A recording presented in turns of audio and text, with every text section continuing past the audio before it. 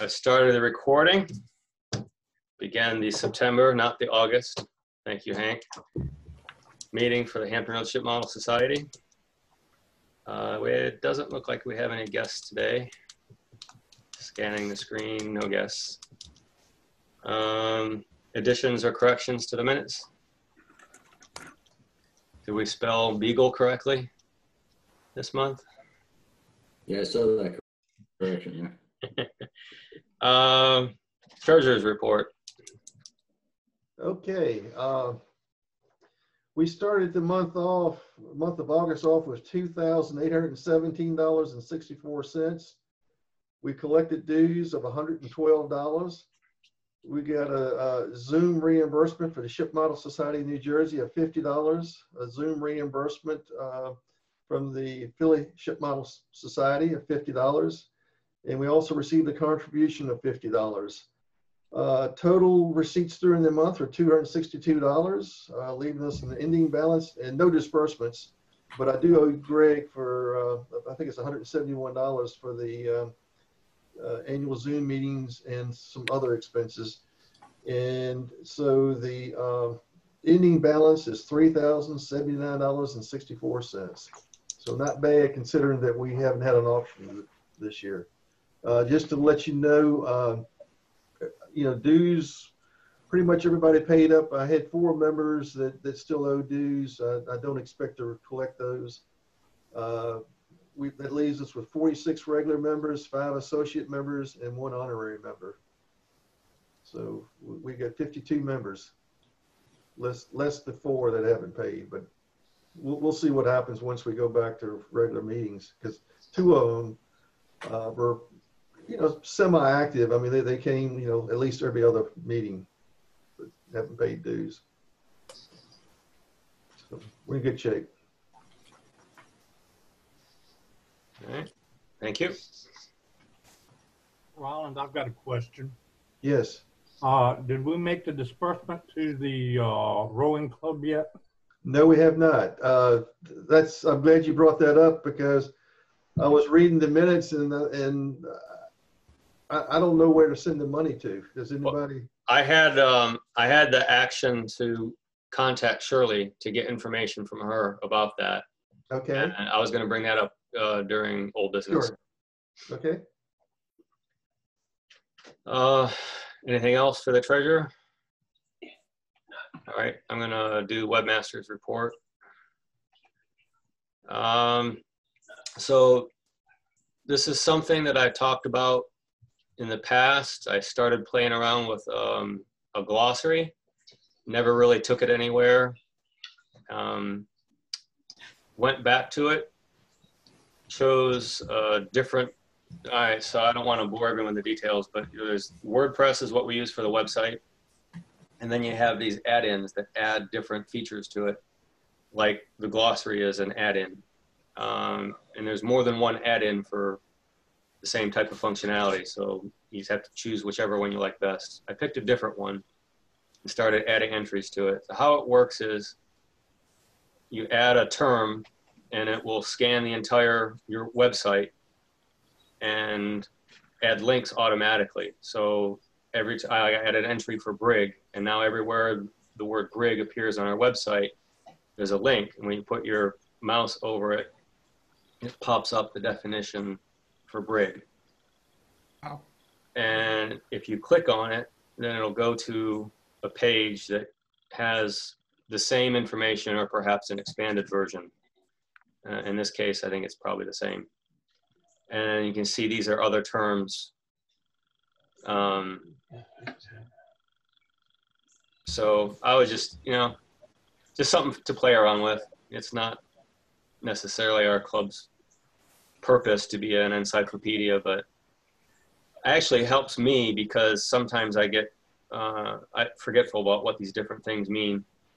I learned a lot trying to disambiguate some of them, because if you go look up the definition for brigantine, you get some conflicting data. So I had to kind of decide what I thought the consensus was, so to speak. Craig, you need so and then you can click on this and it'll go to a listing of all the terms that have been entered. So that's what I've entered so far. And you can also get there under references. There's a link to this same page. So just maybe someone will use it. Maybe it'll just be for me. Either way.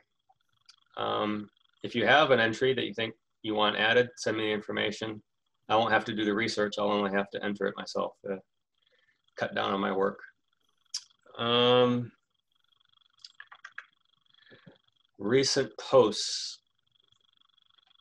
So this is a feature we used to have where there would be a listing of recent posts, and I got rid of it because it was listing all of the logbooks I add for other clubs, and I didn't want that. So I found out how to fix that. I think, again, it was using a different add-in that served the same purpose, but it's a different solution. So now every time I add new entry of a particular type, it'll be included here. What else? Someone noted last month that the calendar dates were incorrect for the monthly meeting. And I forgot about it until Tom reminded me a day or two ago. Turned out that I was entering them correctly, but these add-ins that I mentioned can conflict with one another. So I had to, one at a time, go through the add-ins just to show you what I'm talking about.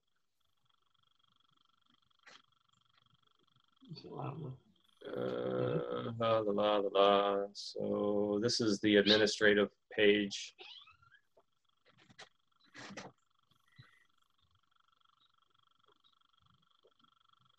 So these are all the things added on to the basic WordPress functionality. These are all the things that I've added in to make the website behave the way it does. I had to disable these one at a time until I found out what was breaking the calendar. It turned out to be the auction. So you can see this auction plugin is what we were using for the auction, and I had to deactivate it in order to get the calendar to work properly. So we do not have an auction page anymore. Like I said, there's different add-ins. There's probably, there might be a dozen different add-ins for auctions. I'll have to find one that doesn't have a conflict with our calendar. We weren't using the auction much, so it's no great loss, but Ulrich recently said that he had a bunch of models he wanted to get rid of, and that he had put a lot of money into them and didn't want to donate them to the club and have them go for pennies. He'd rather sell them, and I have an item I would rather sell than donate. So I will try and find another solution for that.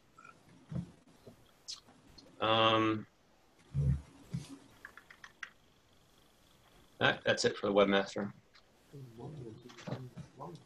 Didn't get any models added this month. I have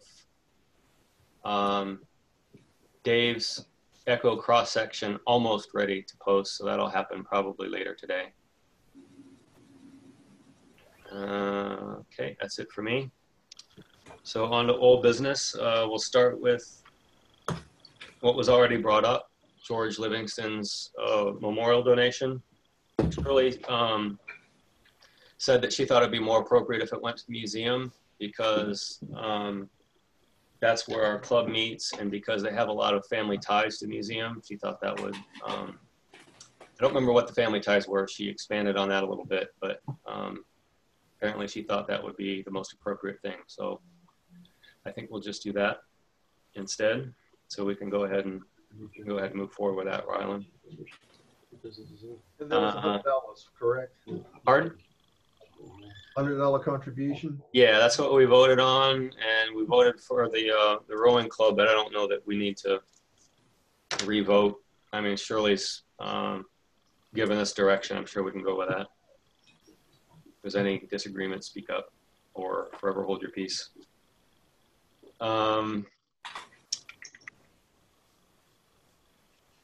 So Ryland mentioned that we got $50 each from the New Jersey and Philadelphia clubs last month. I said that we decided to continue paying for our meetings separately, but that there was still a bit of an ongoing discussion. That discussion led to us going ahead with the joint venture. So instead of each club paying $150 a year, each club's only paying $50 a year. And I think it's working fine. We met today, just as always, no problems, except for that I said August instead of September, but I think you're all here, so no problems. And I think Dave was the first one to bring that up, so thanks for the suggestion, Dave. That's all I had for old business. Anything I've forgotten? Nothing I can think of. Okay. How about new business? All right. New business. I will just mention about the IPMS show. I don't think everybody was on when we were talking about it earlier, but right now it is in limbo, and they hope to make a decision before November 1. And from what I've heard, they don't sound too optimistic that it will be held this year. You know, everybody knows what's going on. You know, things can change within weeks. If we have a bad flu season, it could be that it will not be held at all. They haven't even ordered trophies yet. They haven't started planning anything. They do have the space reserved, but they have not put the money into it yet. You know, so they haven't committed yet. They talk about possibly delaying it, or are they pretty much locked into that February time frame? I don't know the answer to that, but I think that it would probably be postponed until the following year. I think that they don't want to go into this okay, well, let's see if we can do it another 6 months or something like that, because they have somebody that's working it, that's head of it. I know Chaz used to be it, and I haven't seen Chaz at one of the meetings in a while, but it's something that they will look at, and I really think that it will probably be postponed in its entirety until 2022. But as a point with IPMS up in New Jersey, they do a mosquito con in April, and they postponed April of 2020 to August of 2020. And around the middle of July, they just said, you know what, postpone it till next year. So, you know, just. Yeah, that's probably what's going to happen in Richmond.